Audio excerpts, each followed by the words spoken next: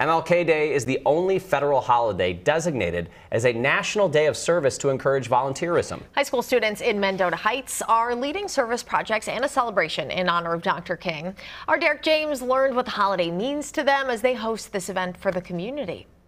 Inside Two Rivers High School, we're labeling swab kits for NMDP for bone marrow. This day off is a day on. We've got people writing cards for their families, for service members, teachers. For these students, this was a lot of dedication and hard work by our students, for our communities.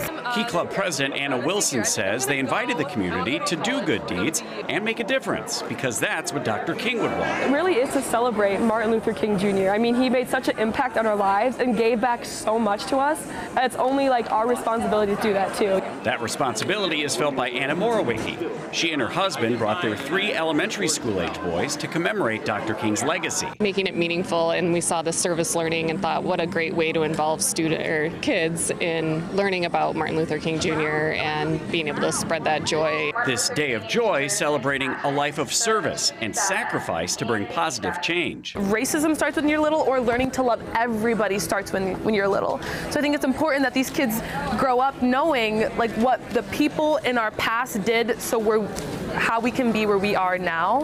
When people talk about kids today, this is my reference point. And when you give them permission and just kind of get out of the way, all the cool things that they do, and it's really neat. These young volunteers committing themselves to service in the long term as a way of keeping Dr. King's dream alive. We continue his legacy by serving our community, giving back to everybody, and we just try and spread love and positivity. In Mendota Heights, I would not be in this room right now if it weren't for him. Derek James, WCCO News.